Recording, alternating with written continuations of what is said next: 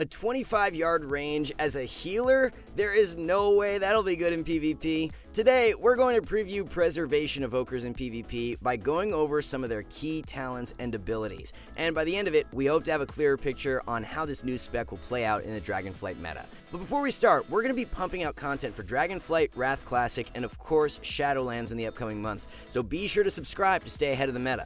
First things first, let's go over some of their core abilities and how they might fit into Arena.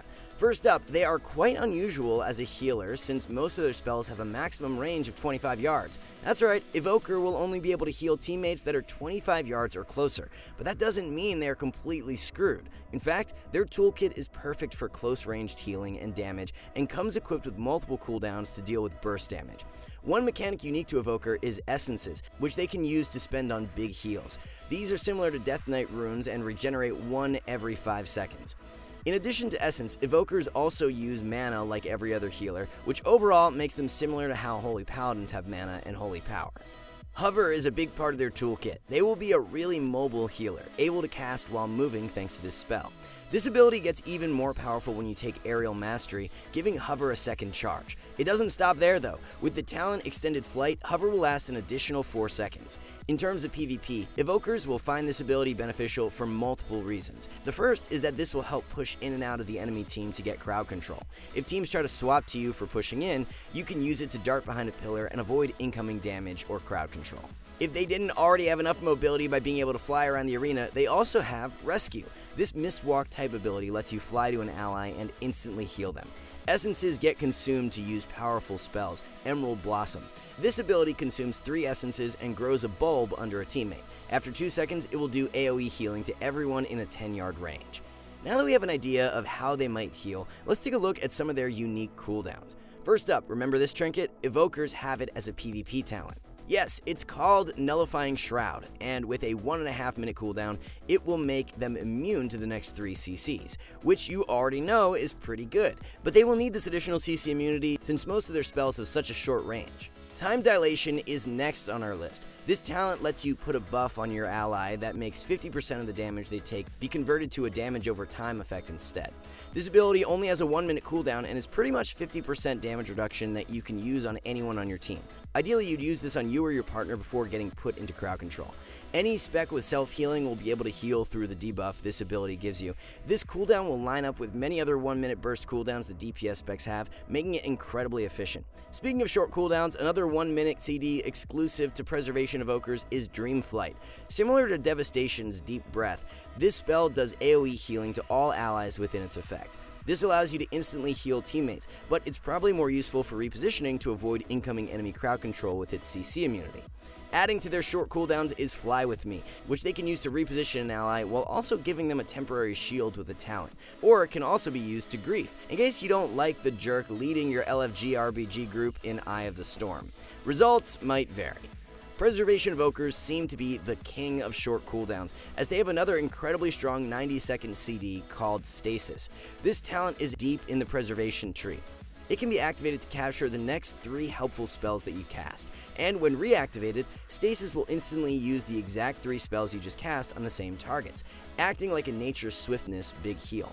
And finally, let's cover their longest cooldown spells that can be used in Arena, Rewind. This is an incredible raid-wide CD that literally rewinds 50% of all damage taken by your team in the last 5 seconds. With an astonishing 4 minute cooldown, this should be used as a last resort when your team is falling behind or when you need a large heal when kicks are available. In theory, this ability should be able to heal through dampening and might be an incredibly valuable tool for resetting teamfights in RPGs.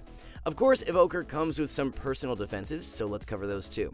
The first spell is Obsidian Scales. This takes advantage of their dragon bodies, increasing your armor and reducing magic damage for 12 seconds. With an additional talent, the cooldown of Obsidian Scales gets lowered to 1.5 minutes, and with a PvP talent, it grants interrupt immunity.